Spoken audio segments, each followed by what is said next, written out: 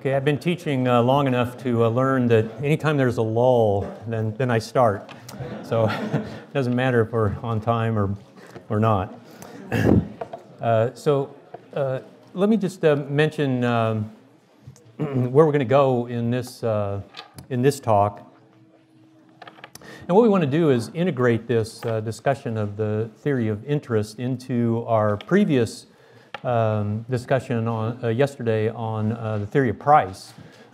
So again, one of the advantages of the Austrian approach is that everything is integrated from the foundation, right? It all builds on this realistic foundation of the human persons and human condition of action and so on. So yesterday, when we talked about price theory, we left two issues untouched. And one of these issues you heard a talk on by Dr. Engelhardt yesterday, and this was on money. So we didn't make any attempt in talking about price theory to talk about the price of money. One of the great achievements of Ludwig von Mises, the very first book that he wrote and published in 1912, Theory of Money and Credit, he showed how to apply this approach of preferences and demand and supply to money to also explain the price of money, the purchasing power of money. So that gap has been filled, hopefully, already, which leaves us with one other issue that we did not address in talking about price theory yet, and this is the element of time. So all we talked about on Monday and all that Dr. Engelhardt talked about with money on Monday is what in finance we might call the spot price of goods. Right? The actual cash exchange prices here and now in markets. That's what we talked about. But most of you know that in addition to spot prices for goods, there are also forward prices. And then there are derivative markets, right? Futures and options and swaps that derive from the forward price. The forward price then introduces us to the temporal aspect of action. And so that we haven't yet discussed, and so we want to broach that topic in this in this talk, and then integrate again this discussion of time, and then interest, of course, refers to the intertemporal dimension of things, prices. We want to integrate this with our price theory. Now we'll proceed in three steps. First, we just want to talk, as we did on Monday, just about fundamentals. Remember we talked about the fundamentals of human action as purposeful behavior, and we concentrated on the finite nature of the human person. Right? So we have ends, but our means are limited. We're finite beings. We can't just will our ends to be attained. We make this distinction between ends and means, and then we design action by employing the means to attain the ends. And when we do this, the satisfaction of our ends is typically not perfect and only temporary. And then we have to act some more, right? We have to act again and value and so on. So action continues on in our lives. In this talk now, we want to concentrate on another fundamental character of the human person, that human persons are temporal. We're finite temporal beings. We exist in time, right? So we can also imagine infinite, eternal beings right? Who wouldn't engage in human action the way we do. So we're temporal, and this is what we want to concentrate on. So let's again talk about what is fundamental then about our existence in time as human beings. And then we'll talk about the second step, the two valuations that we make with respect to time. And then the third thing we'll do is talk about the theory of interest. So that comes in the natural sequence. Okay, so here are some of the basic principles of time. The first thing we want to highlight is that the time at which we make a decision to act and the realization of our end are never synchronous. The realization of our end at the moment we decide to act is always in the future. to us. So there's never a synchronous character in time of those two things. It follows, this was the one point that we made about temporal existence on Monday. It follows that when we make a valuation about one end being suitable for us to pursue in action, we can only anticipate the value of the realization of that end at the moment that we're deciding to act. It's only an anticipation. Notice we stress this because all of the important principles of entrepreneurship and profit and loss and so on, all of these important features of human life stem from that fact. Those of you who are familiar with neoclassical economics know that in neoclassical economics, they don't have this realistic human element of time. When they put time into their models, it's just like a time to the physicists. It's just a variable, right? Over which something is moving, or action, markets are moving or something. It's just a placeholder, so to speak. It's just click, click, click, time passes. But for us as human beings, time is much more robust. It has meaning to us, a very important meaning that, again, if our theory doesn't incorporate, we don't have a very robust theory. We sort of reduced it to certain elements that aren't faults on the face of it, but aren't very helpful in understanding human action. And so that's where we begin. Now, my definitions here of these concepts, I'm just following Mises and human action. So if you've read Human Action, you've seen these definitions.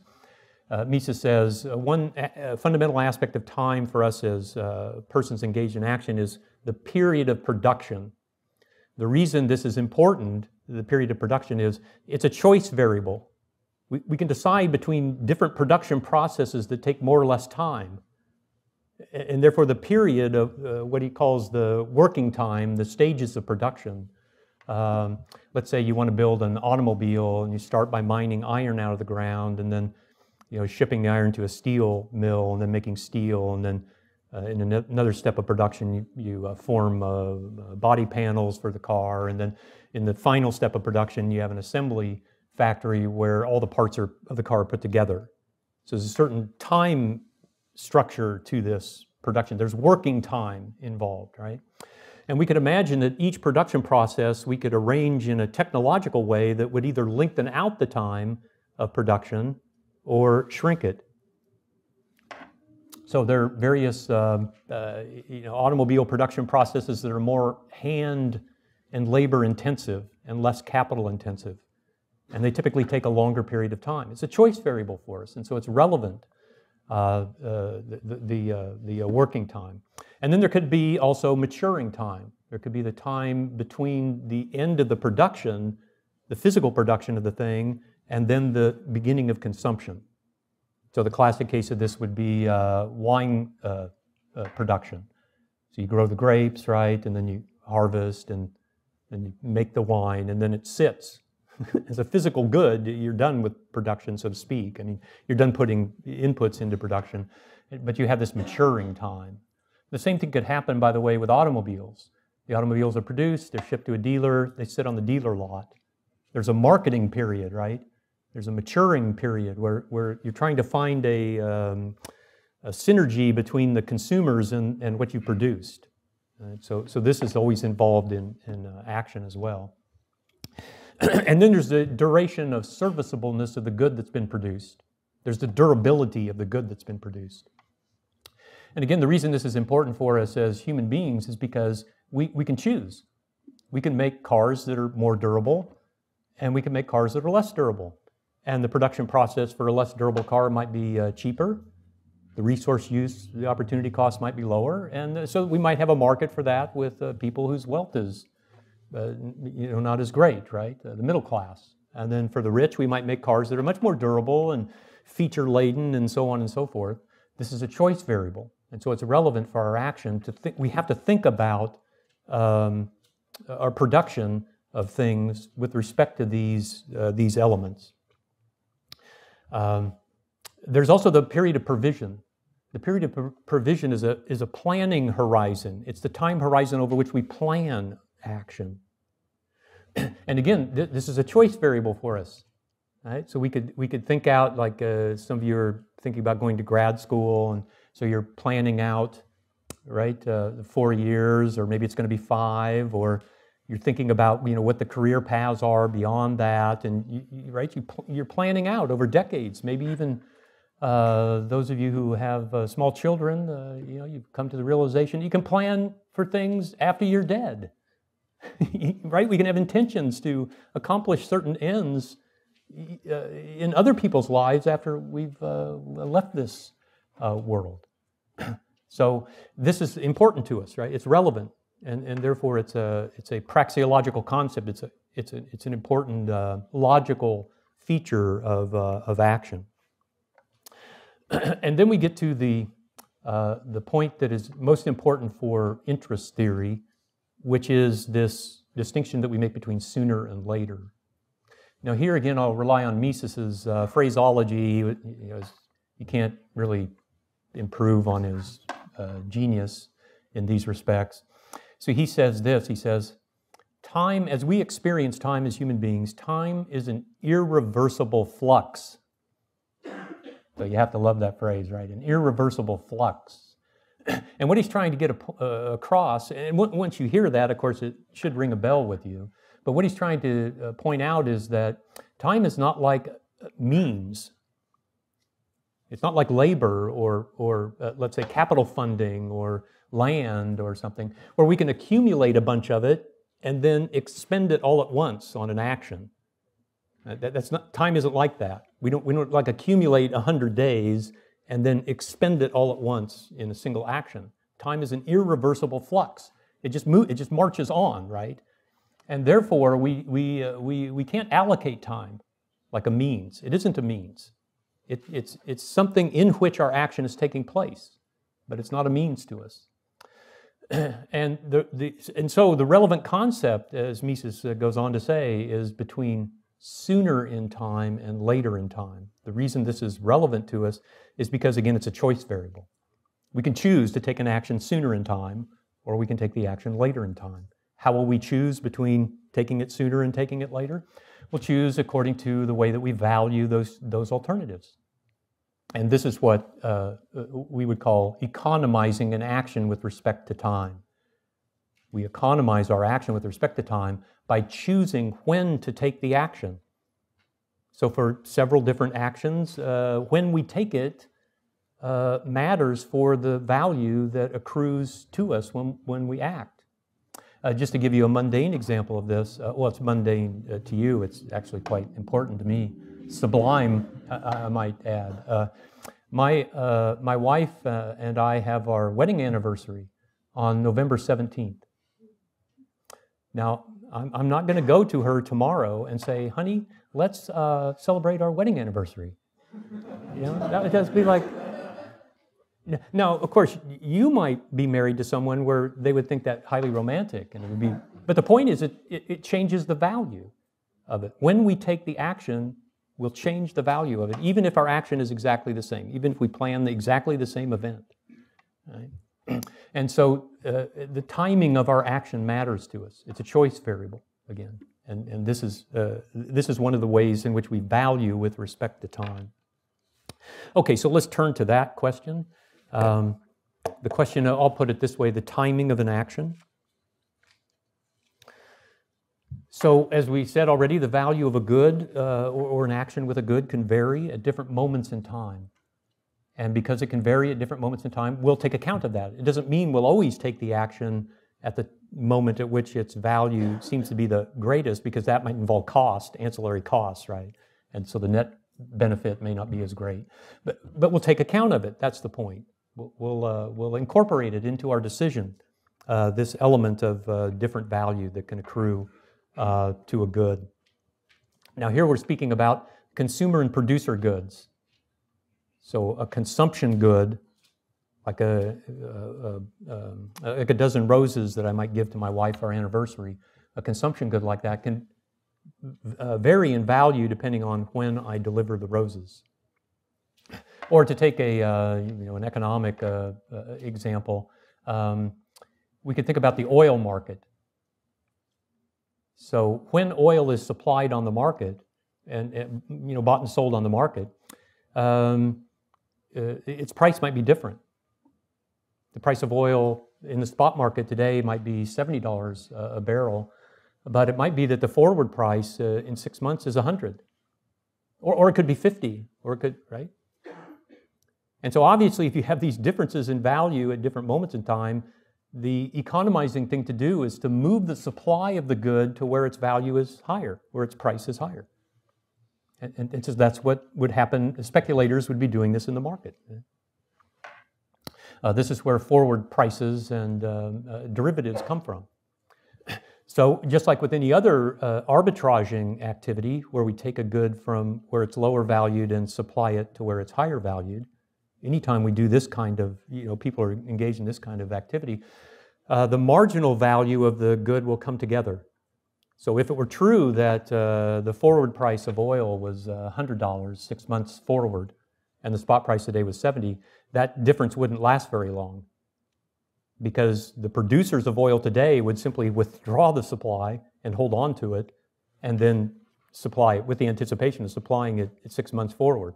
Or a speculator would buy it today if the entrepreneurs are too dull to see this, and then hold it off the market and supply it in the future. But the very act of doing this, of reducing the supply in the present and increasing it in the future, brings the prices together. And that's how we know that allocation has been economized, that a profit has been earned. So here the timing of action is no different in that sense than all of the pricing activity that we talked about again on Monday, or the other discussions that you've had already about production and allocation. Okay, so let me, for those of you who aren't up to speed on this, let me just give you a definition of a forward price. So some of you may have never heard of this before. A forward price is when two parties today make an agreement to exchange a good at a stipulated date in the future at a price they agree upon today.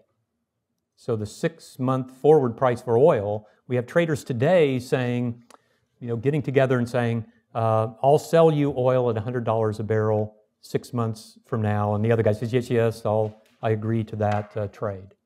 Now, obviously, just like any other trade, that trade would only be mutually beneficial if the two parties have different preferences. Right? They must think differently about how the future is going to work out. So the one person who's selling the oil at $100 a barrel in this forward contract 6 months from today thinks that the actual price is, that's a better price than the actual spot price will be 6 months from today. But the person buying at $100 a barrel thinks that's cheap, right, compared to what the spot price will be 6 months from today. They have, as we say, reverse preferences. And so they can make a mutually advantageous trade. And so this is where we get forward prices. And we mentioned already then the efficient temporal allocation of goods. So this is the first way in which we value our actions with respect to time. And the second way is what we call in economic analysis time preference. And as I alluded to already, this refers to the distinction between sooner and later. Now, in order to tease out this principle, just like we did with the laws of utility on Monday, we have to make a ceteris paribus assumption. We have to stipulate something, right? So remember when we did this on Monday and we talked about the laws of utility, we said, suppose we have Caruso and he chooses a unit of coconut consumption of 2 coconuts, and then he has different ends to which he can put 2 coconut unit of size. He can drink the coconuts, or he would also use 2 coconuts to eat the coconut meat, and so on and so forth. These are stipulations, right? That isn't always true in action, that units are like this, or that people choose in this way.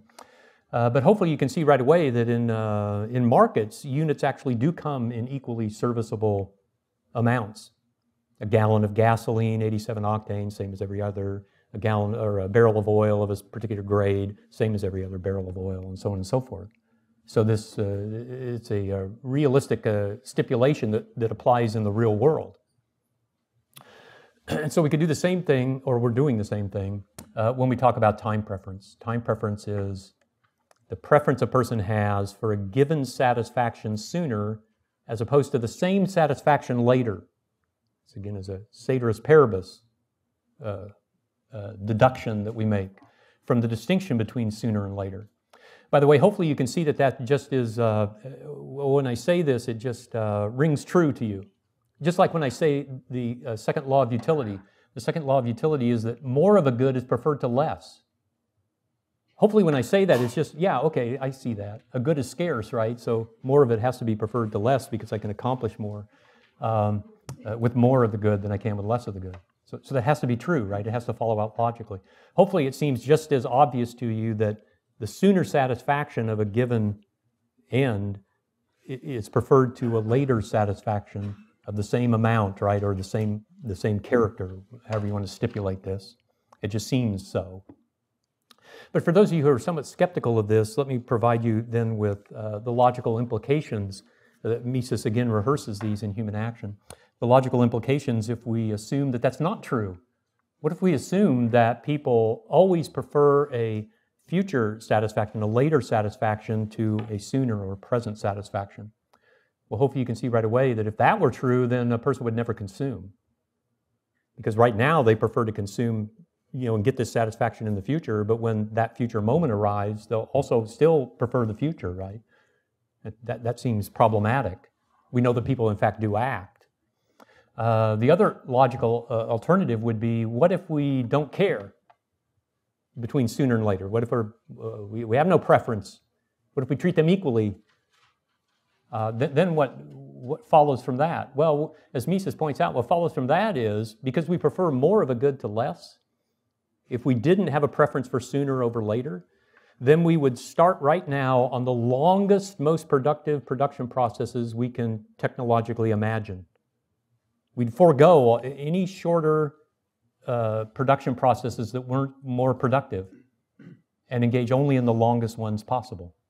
But this, again, is precisely the opposite of what we do. What we actually do is we engage in the shortest, most productive production processes first, and then exhaust those, and then we go to the longer, more productive production processes, right? So you can imagine, again, a kind of stylistic example of this. You have Adam and Eve kicked out of the garden, and instead of just hunting and gathering and doing these primitive sorts of production processes, they hit upon the notion of building a framed house. They can conceive of knocking down trees and cutting them up and so on and so forth. So they have to build saws first and so on. And so they set upon those production processes because that would be so much more valuable to them than just grubbing on the ground and sleeping under the stars and in the rain and snow and so on. No, of course they don't do this. They set upon the shortest, most productive production processes, just again like we do today. So this is the idea that Mises has in mind here. Okay, let me also mention that just like preference, time preference cannot be shown false by examples. Again, Mises takes a few of these just to illustrate. But let me start with an example of preference, just to show you again that the logic, the power of the logic involved in this. And this is an example I give to my students at Grove City College. Suppose we have a person, and this would be a fairly common experience, I imagine, among younger people, not among people of my age, but, and it's something like this. You come across a person, you meet a person, and the person's smoking cigarettes. And as the person is smoking the cigarette, he's telling you how much he would love to kick this filthy habit. He hates smoking cigarettes. He wants to, he understands, this is terrible for my health in the long run, and, it's kind of annoying to other people, right? I'm doing this and then blowing the smoke, and they hate that, but I just can't stop, or whatever, excuse he gives to this. And then here's the question: does this guy prefer to smoke? And the answer that economists give is yes, indeed, he prefers to smoke. How do we know this? Or what do we mean when we say that he prefers to smoke? Because his preference is always consistent with his action. This idea of demonstrated preference, right? Preference is just that that valuing choice that we make between what we value more highly and what we value less highly. We're just using the word this way, in other words. And so you can't say that this guy who's smoking does not prefer to smoke, right? Then you're using preference in an ambiguous way. That's not the way economists use the word preference. And so the same sort of logic applies to time preference. It's very difficult to come up with counterexamples. Mises gives 3 possible counterexamples in human action. He says, suppose we have a guy who has a theater ticket for Friday night, and then he meets a friend, and his friend has a ticket to another theater production also for Friday night. And the guy who has the theater ticket says, oh, I wish that ticket were for Saturday. See, I prefer the future good, right? I wish it was not a present good, but a future good. And as Mises points out, this is not a counter to time preference, right? This is just, again, the problem of scarcity. We can't do 2 actions synchronously because we're finite beings. And so they're mutually exclusive. We choose one over the other, right? And we always have to give up the one. The other case seems a little bit more difficult, but actually, again, it's quite easy to resolve logically. This is the famous example of ice in the winter and ice in the summer. So we have a person who, in the winter, says, I prefer ice in the summer. But you see, again, Ceteris is not paribus here, right? The stipulation doesn't hold. You're not getting the same satisfaction in the present as compared to the future, because having ice in the summer allows you to do all sorts of more enjoyable things that you wouldn't dare do in the winter, at least not in Pennsylvania. Like, sitting out on the veranda and sipping iced tea, right? Yeah, you can do that. So I prefer the ice in the summer. Of course I do, because the conditions under which I'm going to consume at that moment in time are more valuable. Hopefully this rings a bell. This is the timing of an action, right? Of course I want ice in the summer because I can do things with it that are much more beneficial than I can do with ice in the winter. And this is not a violation of time preference. And then the third case he gives is of the miser. So the miser, right, who just hoards money, it's a Scrooge McDuck, right? He hoards up all his coins and swims in them in his vault or whatever, and never expends. And as Mises points out, well, yeah, the miser has very low time preference. Right? He doesn't do much consumption in the present. He saves most of his wealth, but he doesn't have 0 time preference, or whatever negative time preference would mean. He still has a preference for sooner. It's just that he has very, very low time preferences, as we say in economics. So again, these don't seem to be very effective counterexamples. So now, from these considerations, we'll move on then to the discussion of the rate of interest. And here, we're going to use this terminology. We're going to talk about what we'll call the pure rate of interest. And the pure rate of interest is the premium that people place because of their time preference on the present. So it's the premium that people place on the present, or sooner as opposed to later, the future. This is how we define the pure rate of interest. Okay, so here's the schematic. Here's the logical schematic of how the argument runs out.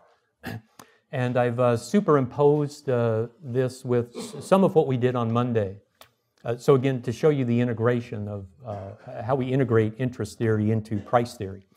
So this top line is what we talked about on Monday for consumer goods. We have preferences that people have. And then because the buyers and the sellers have reverse preference, they can both gain in trade. And so those who want the good more urgently demand it. And those who have it, who desire to keep it less urgently, supply it. And then the market clearing price for the consumer good emerges, so we get the price of the consumer good.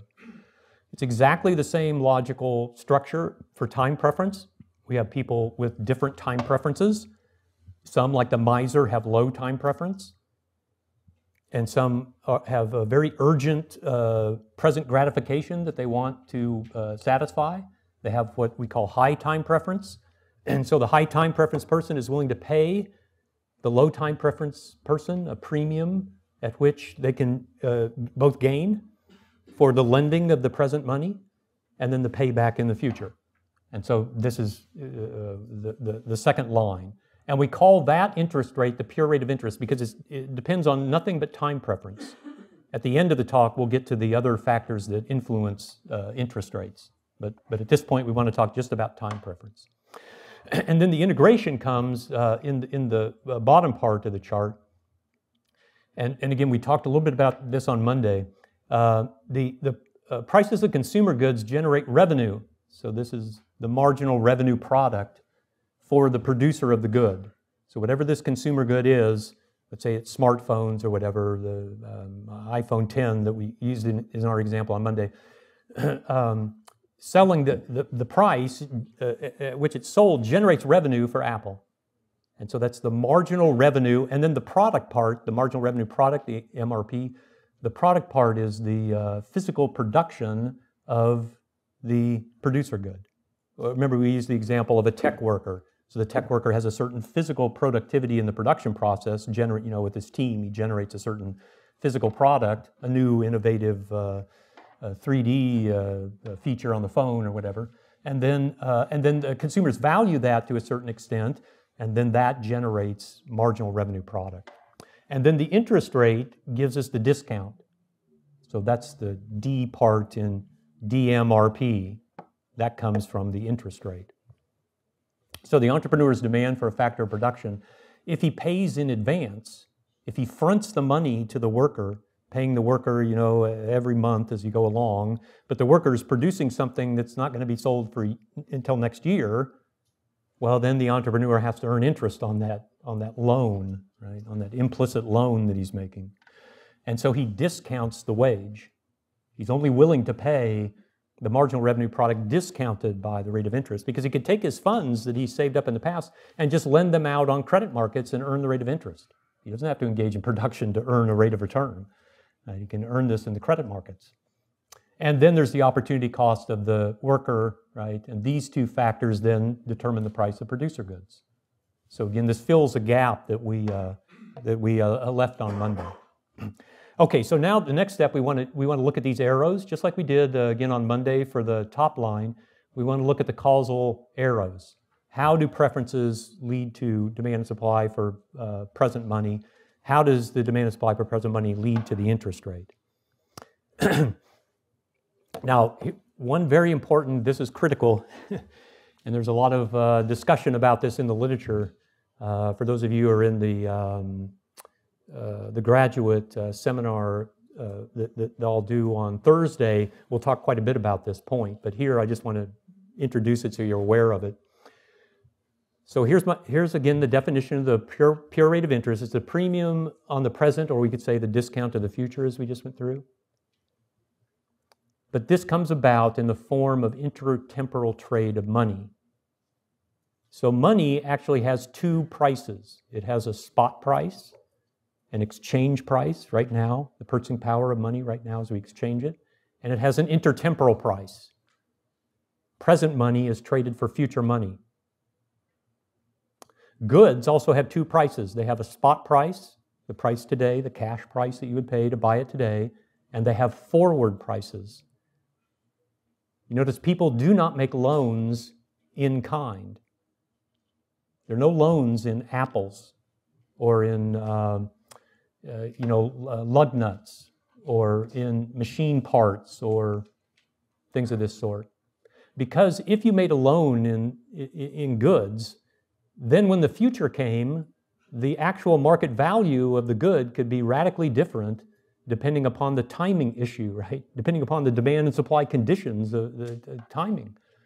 Its consumptive value or productive value could be wildly different. And so people don't do this. Instead, they make their intertemporal trades only in money. This is because money is the medium of exchange, the general medium of exchange. And so it's not subject to the vagaries of value from changing conditions of consumption and production. Every dollar always has an interchangeable value in the market with respect to its use as a medium of exchange. If I have $100 today, in cash, I'm perfectly happy to trade it for $100 somebody else has, right? 520s for 520s. But nobody would trade 620s for 520s today, right? They're perfectly interchangeable. Or as we say, the money is the unit of economic calculation. And economic calculation covers all possible configurations of calculating across persons, across places, across time. And so people naturally gravitate toward money when they make loans and not goods. So that's an important point. And again, a lot can be said, more can be said about this, but we'll leave it at that. Okay, so here's how we go from preferences to demand for present money and supply of present money. So in the left-hand column, I've got one person who has these preferences. We're assuming, and again, we'll get to this at the very end, but we're assuming that the purchasing power of money does not change. So we'll get to that. What happens if it does? We'll get to that later. So $1,000 today is preferred over $1,000 in 1 year because of time preference. But there is some amount of money in 1 year that this person would be willing to accept in exchange for $1,000 today. And in my stipulation, it's $1,100. So if someone were to come along to this person and say, I'll pay you $1,100 if 1 year from today if you give me $1,000 today, those preferences say this person would take that trade. They would prefer that. Now, the person on the right-hand side, person B, places a much larger premium on the present. In order to bid away $1,000 from person B, someone would have to pay $300, right, a year from now. So we say person A has lower time preference. The premium person A requires is smaller or lower. And person B has higher time preference. He's much more urgent demand for the $1,000 in the present. So the two of them could then get together and make a mutually advantageous trade at any pure interest rate between 10% and 29%. Right? Person B would prefer to get the $1,200 today as opposed to, let's say, $1,000 today as opposed to $1,250, let's say, a year from today. So he'd be willing to pay $1,250 to person A. Person A ranks $1,250 up here. So person A is happy to get $1,250 a year from today and give up his $1,000 today. That's where the interest rate comes from, the pure rate of interest, right? Just from this mutually advantageous trade. Just like the price of any good comes from the mutually advantageous trade when two persons have reverse preferences. Okay, so now what about the market? Well, we'll skip over the details of this because we covered this on Monday, right? So in a market, we've got a whole bunch of different people with a whole spectrum of preferences across all these people. And so when they meet in markets, they gravitate toward exchanging at the market clearing price so that all of their preferences will be satisfied, just like we had explained on Monday. And so here we call this the time market. This is all the trade of present money for future money.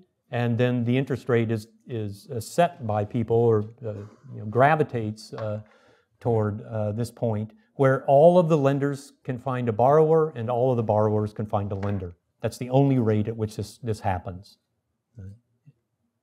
Okay, so that's, again, the ground that we covered already. Now, just to summarize this part, time preferences then determine both elements of the market. Just like preferences in general determine both the price of a good and the quantity of it traded, time preference determines both the market clearing rate of interest, the market rate of interest, and the amount of lending and borrowing that goes on. There's nothing except time preference behind these phenomena in the market of prices and quantities traded. Now, it is true that, and I didn't stress this on Monday, but it is true that Austrian economists, recognize that preferences themselves are influenced by the circumstances in which we act. But there is no scientific relationship between the circumstances in which we act and the formulation of the valuations in our minds by which we choose one thing over another. We're just at a loss to know scientifically to give an account of this, right? And so that's why we start logically with preferences. But you shouldn't think that we're just stipulating that people have preferences. We're not saying that. We're saying that you have real people like you and me in real set of circumstances, and we go to the gas station today and we buy gasoline. That's what we're talking about. Or you go to a PNC bank and take out a student loan to enter college. It's that we're speaking about. You do that because your preferences are such and such within the circumstances of your own life. So to highlight that point.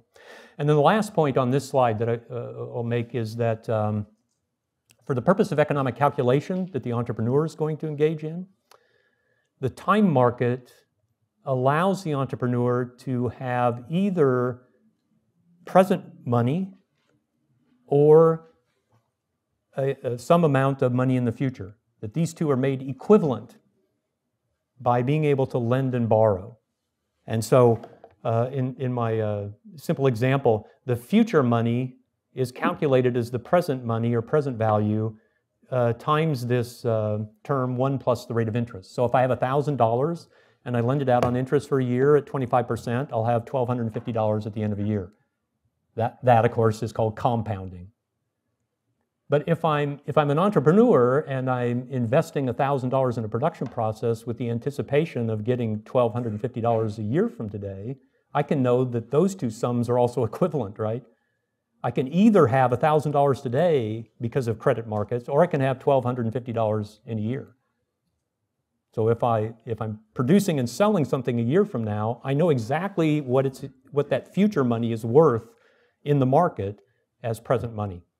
And so the entrepreneur can now compare all of the future revenues that he's going to receive through production to present money that he's expending in order to set in motion production processes for that to occur.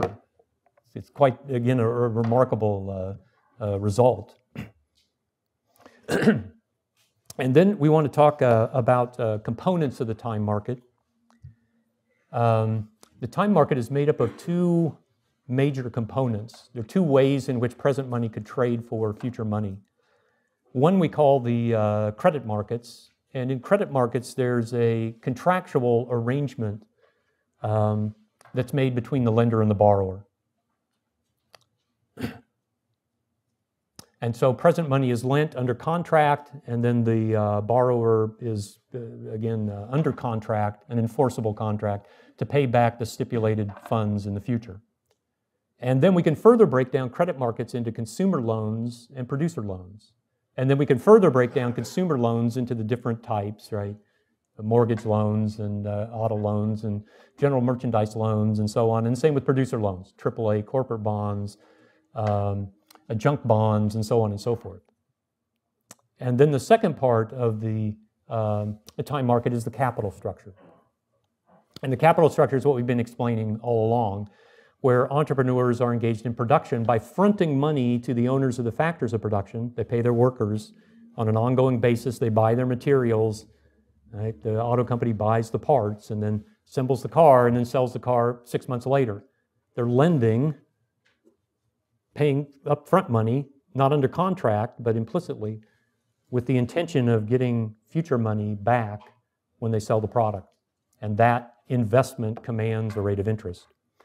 One last point about this, producer loans, by the way, all end up in the capital structure. So producer loans are not an independent part of the time market. They have no causal importance in explaining the time market.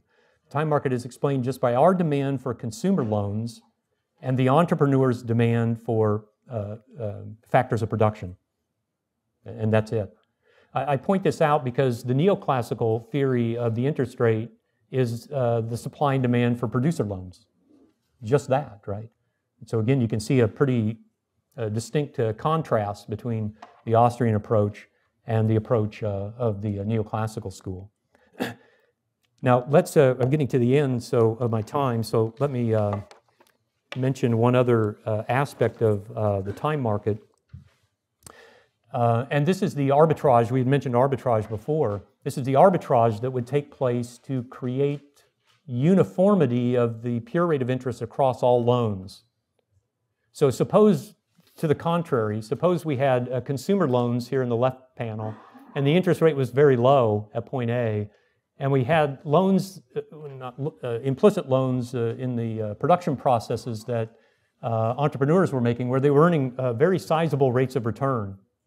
Then what would happen, of course, is that the capitalists who supply the funding would shift their supply out of the low interest rate loans, moving back to point B, and into the high interest rate loans again until those interest rates came together.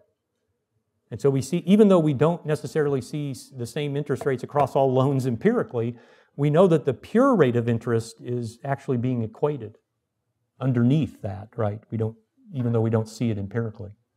So the last thing I'll say then on that point is that this is just another example of the robust explanatory nature of the Austrian approach. What we're really trying to explain is the unseen meaning of action, right? In addition to the empirical features of it, we can explain the actual meaning of it to human persons, whereas again, our neoclassical friends explain only the empirical. Okay, thank you very much.